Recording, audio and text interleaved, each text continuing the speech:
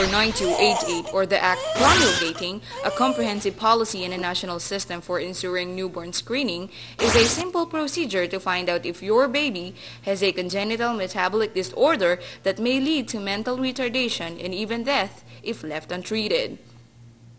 Most babies with metabolic disorders look normal at birth. One will never know that the baby has the disorder until the onset of signs and symptoms, and more often ill effects are already irreversible.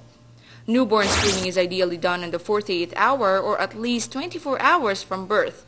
Some disorders are not detected if the test is done earlier than 24 hours. The baby must be screened again after 2 weeks for more accurate results. Newborn screening is a simple procedure using the heel prick method. A few drops of blood are taken from the baby's heel and blooded on a special absorbent filter card. The blood is dried for 4 hours and sent to the newborn screening laboratory.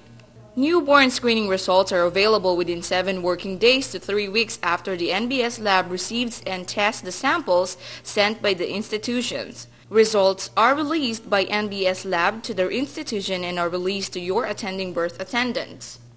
Parents may seek the results for the institution where samples are collected. A negative screen means that the result of the test is normal and the baby is not suffering from any of the disorders being screened.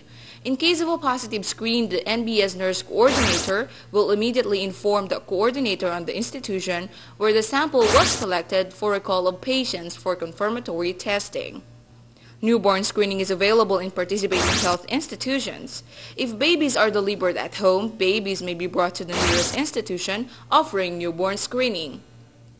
Screening of the newborn is an advocacy of the Department of Health in order to avoid metabolic disorders and even death.